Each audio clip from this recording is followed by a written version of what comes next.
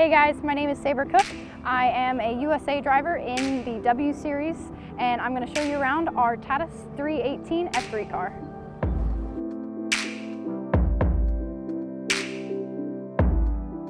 So we'll start with the front of the car. The front suspension is a standard pushrod suspension you see all the time on modern formula cars.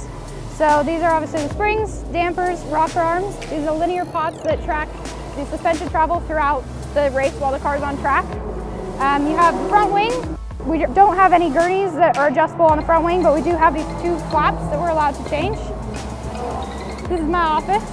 And so here's the halo. The only bad thing about it is it's quite heavy, so it obviously raises our center of gravity, which isn't always optimal for car setup. We'll go to the back of the car now. So what we have is the Alfa Romeo 1.8 liter 4-cylinder single turbo engine in the back. Here's the air intake. It forces the air into the engine, keeps it cooling, really helps it get the right kind of ignition and pressure for combustion. And then down here you have the stator is hidden under there, starter is here, standard pushrod suspension in the back just like the front. And then on the other side you've got our single turbo is hidden under the heat shield right here. And then we've obviously got, you see the massive floor tray and the tunnels that come out from under the car and our nice rear wing. So with that pressure difference, it sucks the car to the ground. It's called the Venturi Effect. And that gives us the amount of downforce that basically helps us optimize the grip levels when we're on track.